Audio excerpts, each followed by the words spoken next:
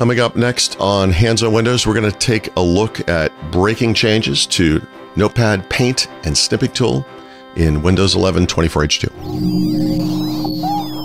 Podcasts you love. From people you trust. This is TWiT. Hello, everybody, and welcome back to Hands on Windows. I'm Paul Thurrott. This is a follow-up episode of sorts to last week's episode. I looked at some of the major changes coming in Windows 11 24H2, sort of at the system level in the OS itself. This week, I want to look at some of the big changes coming to three of the apps that seem to be changing the most these days in Windows 11, Notepad, Paint, and Snipping Tool. So as with the OS level changes, some of these things are actually Copilot Plus PC specific. Most are not. I will try to call those out accurately as well as I can.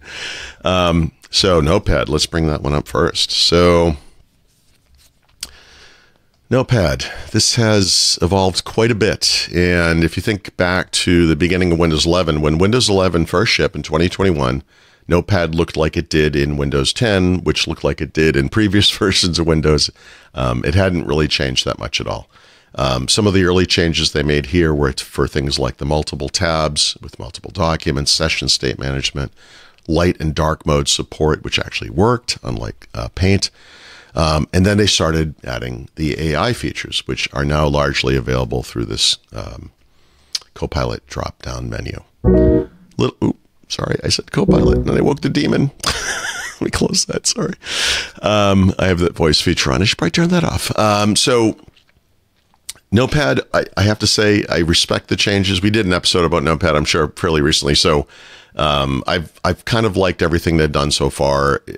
If you don't like any of the new features, you can turn those off. Excellent. But the most recent change is a big one, and this is going to confuse people. And it's this little thing right here in the middle of this is actually a menu bar, not a toolbar, but you get a toolbar right in the middle of the menu bar because, I don't know, Microsoft. But this suggests that there's some kind of a formatting thing going on. And indeed, there is a feature called formatting. Now, this is not rich text, right? So it's not RTF. It's not what we used to do with WordPad, right? That kind of light version of Microsoft Word. It is, in fact, for what Microsoft calls lightweight formatting or markdown style formatting. So it supports markdown files, which are .md as opposed to .txt. And it supports markdown style input, but not really, right? So if you know anything about markdown, you might know that you could type a hash, and then this is a heading 1. But if I do that here, it's just a hash with a heading 1, and I can type some text, and it's just text. And I know because I know markdown, if I could type, I could do, this is a link, and I could put inside of parentheses some kind of a URL, apple.com for some reason. And God, if I only know how to type. Okay. So that is Markdown, but Notepad doesn't seem to understand it. And the trick is that we've got this little guy down here. Now, it's not doing anything right now, but what it's telling me is that this document is plain text. So this is not Markdown, although Markdown text technically is plain text. So it's not doing any sort of auto discovery of whatever. So I'm just going to delete that. But if you insert something this way, so if this is a heading 1, actually a title, and now I type it, you can see it's actually kind of formatted. And now I can type some text like I did before. And now I can type something that I'll turn into a hyperlink, right? And so select it, link, I get this little pop-up. I can do exactly what I did before. And this time, it will look correct. It's a hyperlink, right? I could click that and go to that website in the web browser. Now, this just changed to formatted, and so this is the difference. And so I can turn that off and go, they call that markdown syntax. This is the plain text view of that thing. It's what I typed before, right? And I can go back. If I try to close this, it will ask me if I want to, or just try to save it. It will ask me if I want to save it. And then it gives you this warning, right?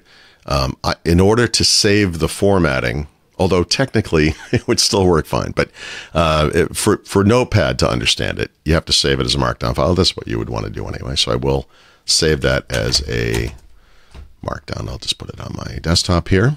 Oops, did not overwrite that. And it's just a test. I'll just call it test, right?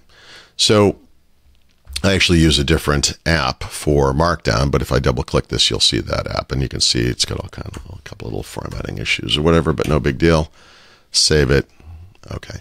You can open it in Notepad. Most people probably won't have an editor of any kind of Markdown editor, and so you could just do it this way. It would open in Notepad natively, I guess, and that's fine. So yeah. So why are they doing this? Well, it's not to replace WordPad. It's because actually developers use Markdown all the time. I use Markdown for writing. I use it for my books. I use it for the website articles I write. But developers use it for documentation. And so Markdown is super common out in the developer space, especially on GitHub. You'll see the README file for every GitHub repository is a Markdown file. It is plain text. The beauty of it is, well, actually, I can't open it in Notepad anymore. I used to be able to do that.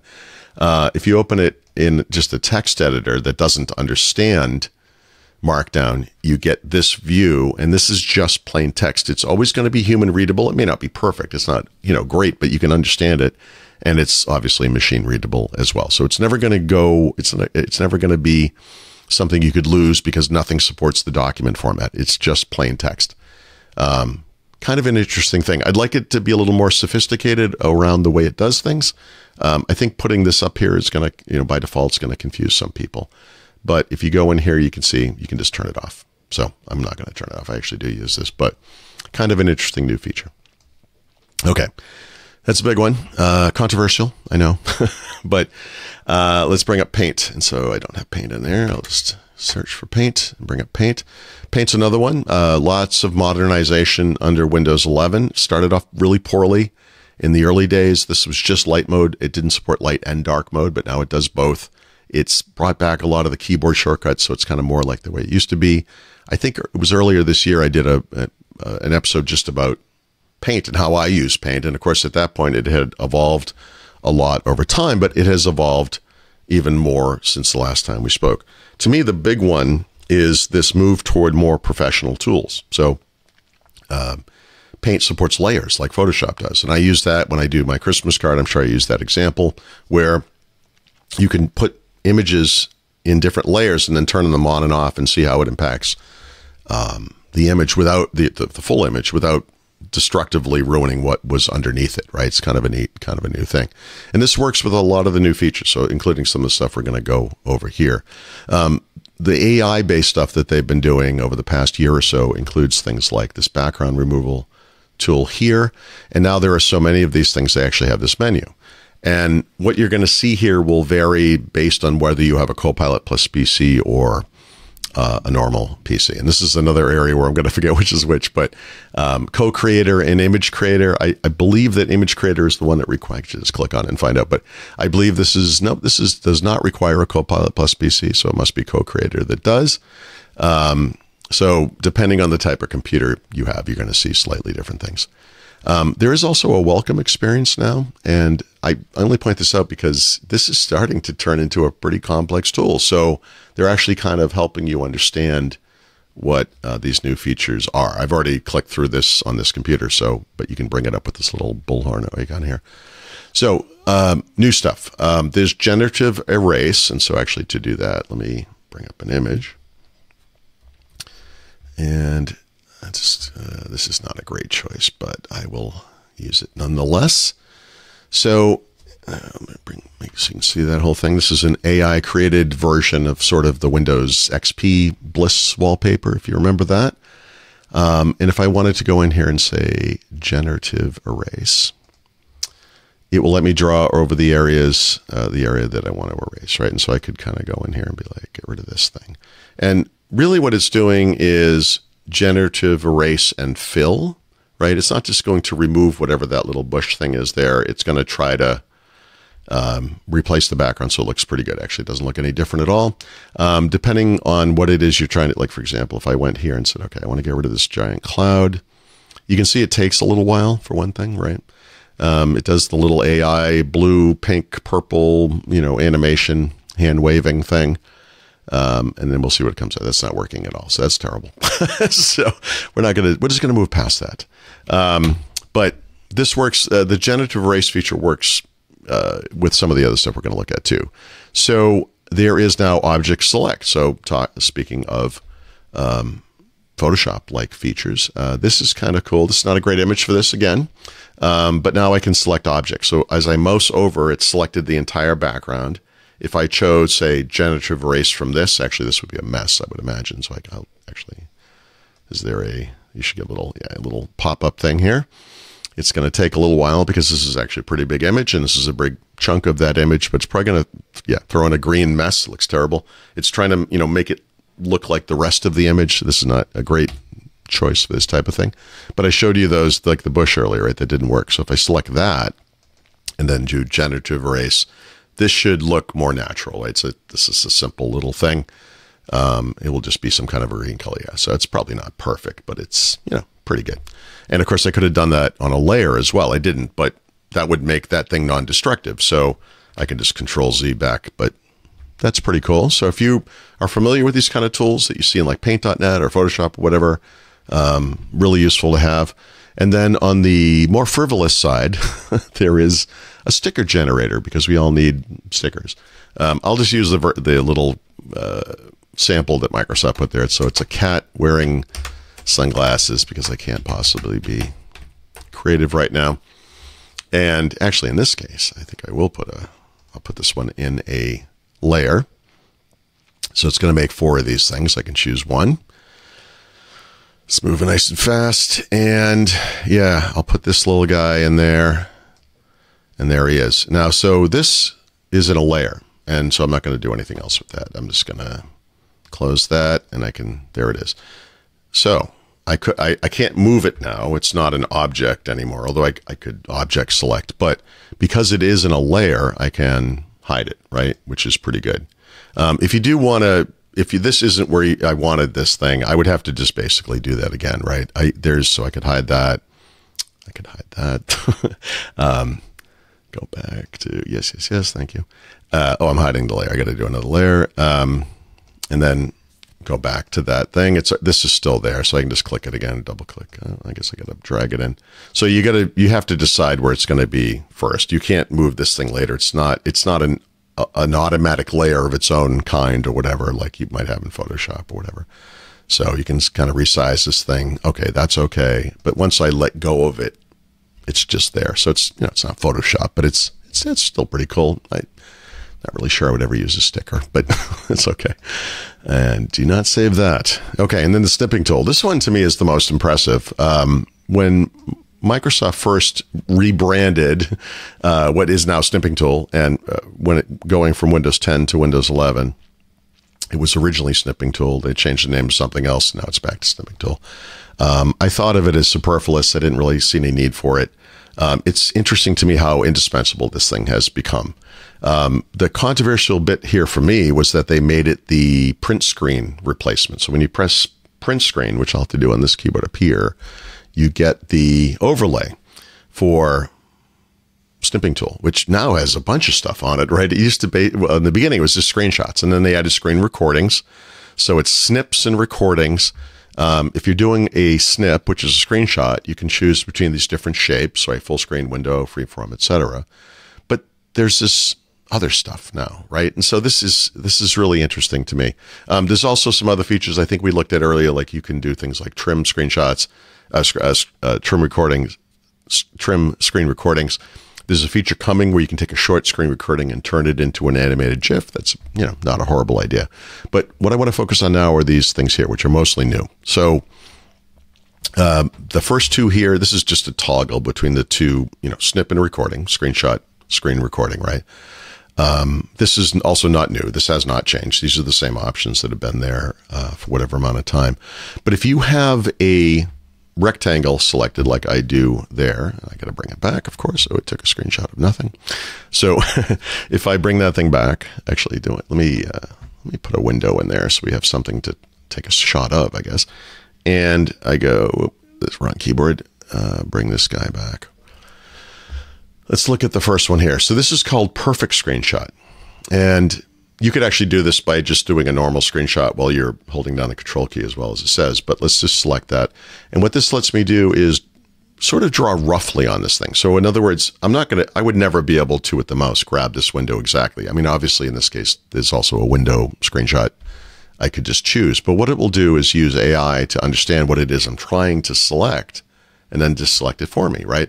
So if you're using a pen or a multi-touch or whatever, this or a mouse, right? This is a really nice way to just grab exactly what you want so that I can click capture and you can see it's just the window. So that's cool. There is also, maybe I should bring that back actually. The next one is click to do. Now this is actually nothing special. This is just another way to launch click to do. So if you think in terms of Snipping Tool, because I'm capturing something, it will just bring up the normal click to do experience. And so you've got text and graphics you can do things with.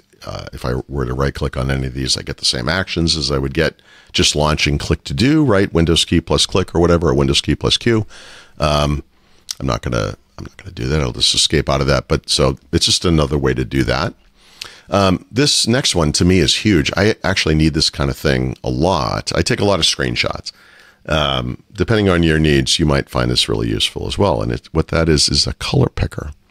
So this time we're actually not going to take a screenshot or a screen recording. Instead, you just select this color picker tool and you get this little eyedropper and it gives you the color. Now you can choose up here what form the color you will copy to the clipboard will take. If you're a web developer or a programmer, you typically would work with this hex number. This is very familiar to me, but you can choose these other values as well. Maybe you're making a graphic in a graphics program like Photoshop and you need to get in a color exactly right, whatever it might be. So as you move around, you can see it's just telling me what all the colors are. So once I'll just grab a blue color here. I get this thing, I click it, you can see it says color copied. And if I were to go to, let's put it in Notepad and paste, you can see I got the hex number for that color there. This is very cool. So that's neat. So that's actually most of the new features in Snipping Tool. So the next thing over is like more tools, and this is just an overflow menu. I'm not sure why color picker is in there twice, but you can say, I don't actually want to pin this, but I do want text extractor, which is one of the things we've talked about before. This is basic OCR capabilities, right? So if I were to do text extractor on this part of the screen, AI, blah, blah, blah, copy all the text. I think we've already shown this, but ink paste. It's not a great example, but it gives you just the text, whatever was on screen. Really, really cool. So that has turned into an amazing tool, Snipping Tool. There's editing functions. I mentioned the ability to trim the video on either side. I think I did that in a previous video. And like I said, coming soon, also GIF creation off of a video. So the only thing it doesn't do is capture the mouse cursor, which is something I actually do need for my own screenshots a lot of the time. So I'm hoping that's something that we get eventually. It has everything else. It's pretty good. So pretty impressive. And except for click to do, I believe all of those features are for everybody. Click to do obviously requires a Copilot plus PC, but the rest of those features are just for everyone. So kind of a mix in there for all three apps. So Notepad, Paint, and Snipping Tool, lots of new features. By the time you watch this recording, you should have all of them, depending on the kind of PC you have, right? But this stuff has all been happening over the past few months. Pretty cool. Well, thank you so much. I hope you found this interesting or entertaining, at least. We have a new episode of Hands on Windows every Thursday. You can learn more at twit.tv/HOW. Thank you so much for watching. Thank you especially to our Club TWiT members. We love you. If you're not a member, please check it out, twit.tv/HOW, and think about supporting the channel. Really appreciate it. But I'll see you next week.